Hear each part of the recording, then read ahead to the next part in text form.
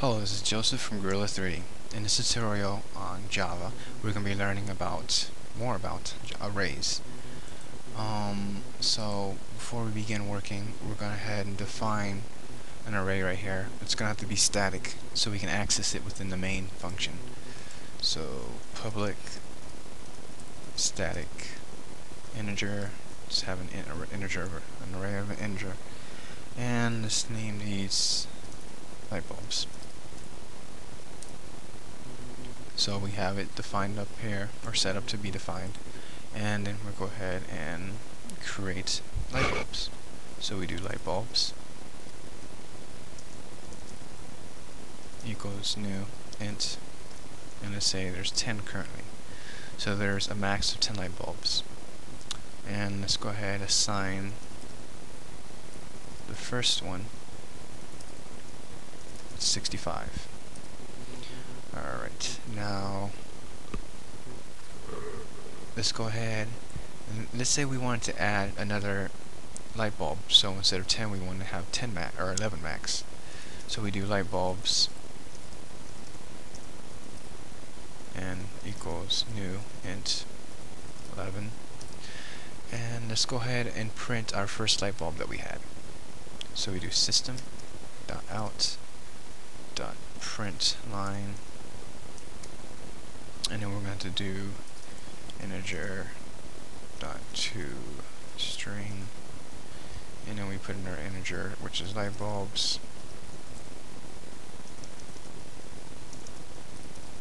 and it was the first one that we used.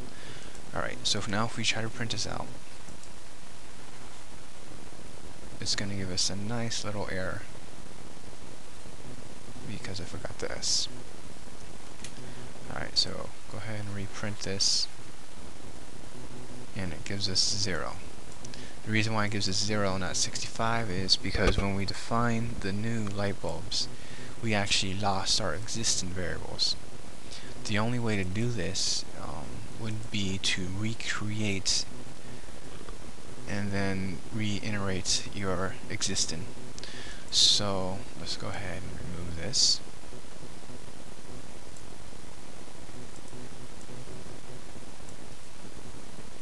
Actually, let's just remove it up to 65. Alright, let's create another public static, but this time it will be a function that we're defining, and it will be void since we are not returning nothing. And let's name this function add bulb, and it's going to be an integer that we require for the input. So integer bulb, create our brackets, and let's go ahead and start. The first thing we need to do is get the length of the existing array that we have. So let's do int length equals light bulbs dot length, and that tells us the current length of light bulbs. And the next thing we're going to do is create a new array that we're going to use. So n light bulbs, actually it would need to be int brackets light bulbs equals new int, and then we do length plus 1. Alright, so I forgot the semicolon. So now the next thing we're going to do is create the for loop. So we do for brackets and int, let's name this n for the number, and say this equals 0.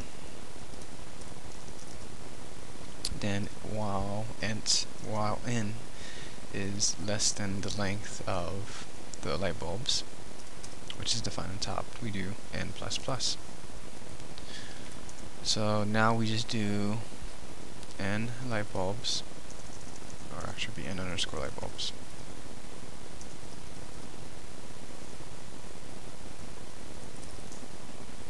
And we go ahead and say which element that we want to pick from. So we're going to do n, because all this does is increment each length that we have would equal light bulb n. So now we're just reassigning each variable that we currently have in light bulbs to the new light bulb. and then we add the new light bulb that we want. So we do underscore and light bulb, and instead of typing in, since we don't know the exact number, we can actually use the length on top, which would be the last array number for the newer array. So we do equal bulb. And the last thing we do is assign light bulbs, since we don't need that no more, with the newer light bulbs.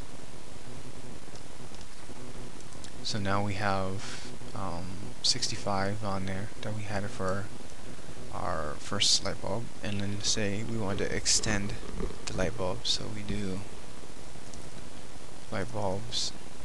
Actually, we just do add bulb and say 45. And now if we do system.out.println,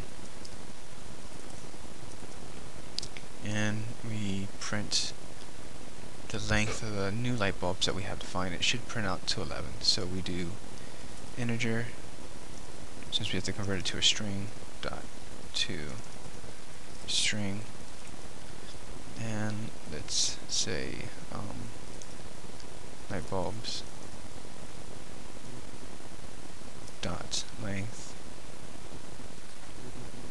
Alright. So now if we run this, it should give us out 11 instead of 10.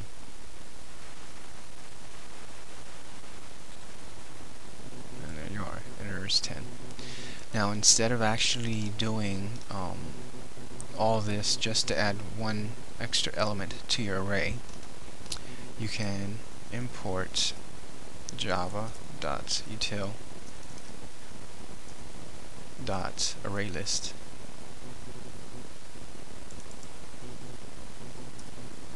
Alright, so instead of all this, we can actually just do, let's do a second one here, let's do public static array list.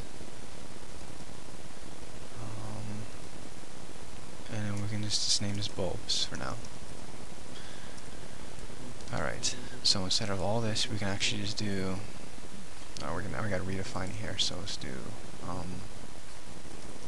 bulbs equals new array list.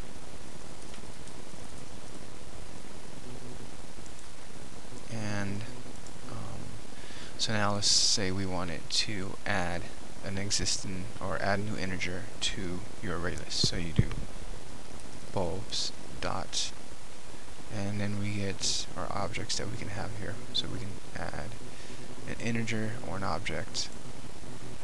So let's go ahead and add an integer, say 65. And then if we go ahead and do the same thing up here and print out the length of bulbs,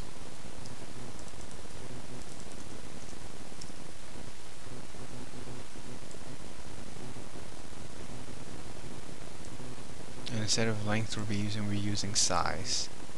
This actually returns the size of the array list. Alright, so we go ahead and remove this, and then we go ahead and play, or not play, but compile, and it tells us there is 1 for the current array. So again, if we just duplicate this a couple times, it's going to give us 5 now, since we have 5 up there. So that's an easier way of creating dynamic arrays.